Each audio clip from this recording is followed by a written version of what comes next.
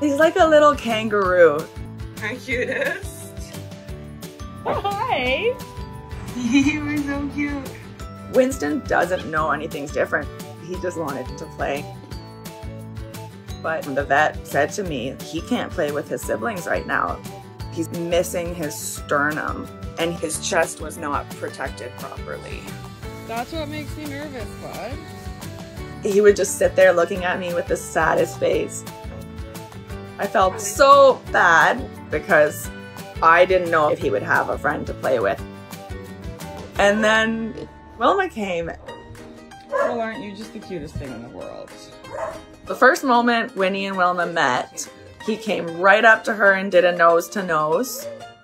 She was the perfect match for him because I was not worried that she would be able to injure him. Wilma was found wandering on the side of the road. And when she got here, it was like another puppy came. She played with him like a dog. They just instantly bonded. It was so cool. All they want to do is play, sleep, eat. That's the puppy life, right? I would give them treats side by side. Watermelon. All right, pumpkin.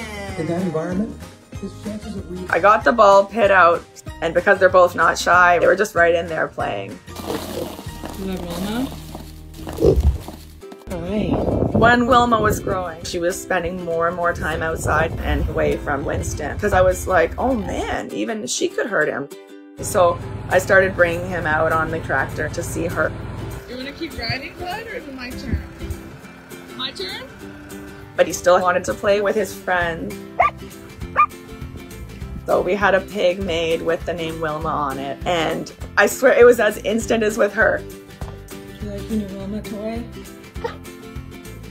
The day he got the chest protector, it's life-changing for him. Okay, we'll make it happen, guys. It enabled him to start playing with Wilma again. He even got to play again with his siblings.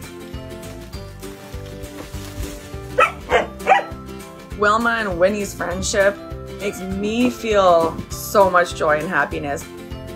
It's a very significant friendship because she came at a time where he really needed a friend. And I don't think he'll ever forget that. It's pure joy when I see them hanging out happy. You're so cute. I just want them to live their best life. And they are doing that. Both of them. She's licking his ear.